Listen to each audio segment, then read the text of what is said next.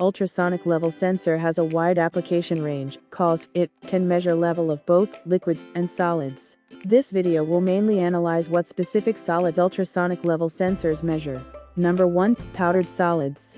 Generally, ultrasonic level sensors are not recommended to measure powdered solids, such as foam particles, flour, soybean powder, dust, cement, fly ash, wood residue. When an ultrasonic level sensor with a range of 10 meters measures flour, only up to a distance of about 2 meters can be measured. Few solids can be measured. Solid powder with density greater than 3,000 kilograms M3, such as yellow sand, iron powder, stone powder, and so on. Number 2. Granular solids. Granular solids with diameter greater than 3 millimeters and density greater than 1,000 kilograms M3 can be measured. When there is no dust, the measurement range of ultrasonic level sensor selected should be 3 times larger than the actual. Number 3. Lumpy solids.